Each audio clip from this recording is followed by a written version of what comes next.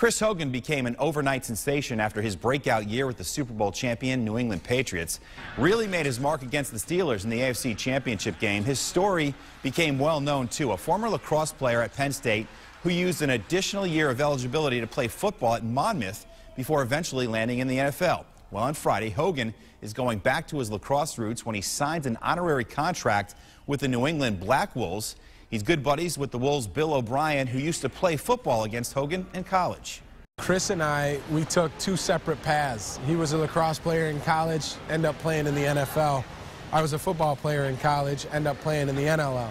But Chris and I actually trained together in 2010. Now he's playing in the world stage of football, possibly sport, and he had a great season, and I see him having a really bright future.